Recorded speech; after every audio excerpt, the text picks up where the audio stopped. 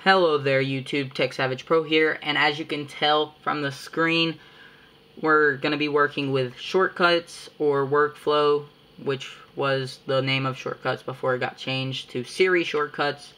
And you can also tell that I'm going to be showing you how to make a password generator. And this is not a simple password generator. This is one that I actually personally made, and it's very, very complex. It's not the best. It's not going to replace like a high-tech password encryptor, but it's very, very capable of encrypting a phone or any passwords that you don't want people to know. And I'll show you what I mean by that later on. But I'm also going to show you how to make one. So, as you can tell, the show result of this one is from TechSavagePro. I have a little vibrate device in the beginning because I like that haptic feedback. But basically, you're gonna put vibrate device, you're gonna put choose from menu, and of course, if you just want to download the shortcut, you can go ahead and do so, but this is more of an educational take on, so if you want to stick around and kind of learn. But like I said, so vibrate, choose from menu, you're gonna have two options. You're gonna have the alphanumeric, which is letters and then numbers, and it's in that order, so that's what it'll generate first, and then it's gonna be a second option, and it'll be alphanumeric and symbols, and the symbols will be like the @ symbol and more encrypted designated letters and characters.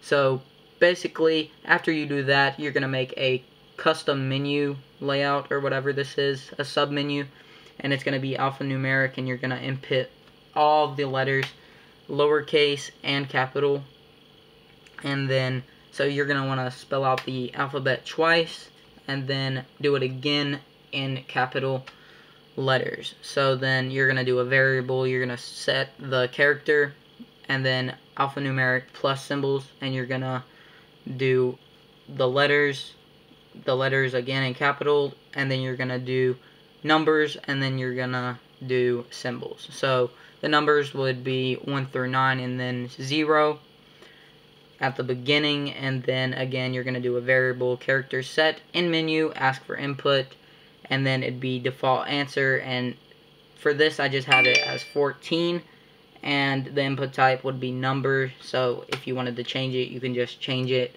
right there, and then the repetition is basically just the password length, so how many times it's gonna generate each character.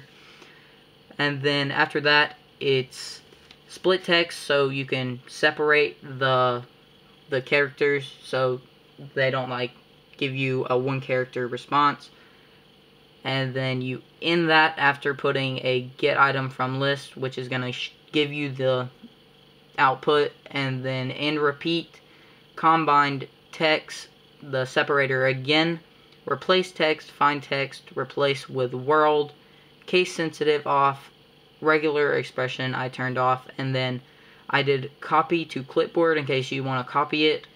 I turned local only off, so this means that like you can pretty much paste it anywhere if you choose. And then I did expire at just a random time, so it'll give you like a limit on how long you can save it, so nobody can like steal your phone and get your passwords. So kind of a safety feature. And then I did show alert, so it'll say password, and then there's a clipboard option, so you can go ahead and copy that. And then there's a cancel button, but I went ahead and turned that off because I don't really ever use it. You can turn that on if you choose to, but then I did a generate QR code, and I turned on error correction, so if there's like something wrong with it, it'll automatically fix itself, like user free.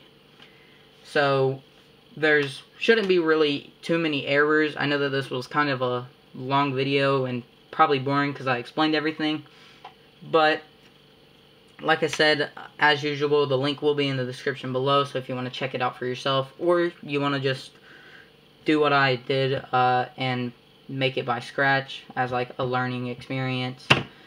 But as always, subscribe, like the video if you feel like this was entertaining, and go ahead and comment if you want to see more videos like this. It really helps me know what entertains you guys, and that's the main reason that I keep doing this. I mean, for one, I like it. It's very fun to me, and it really helps me know who likes my videos and who doesn't, so I can kind of adapt and still have fun as a creator.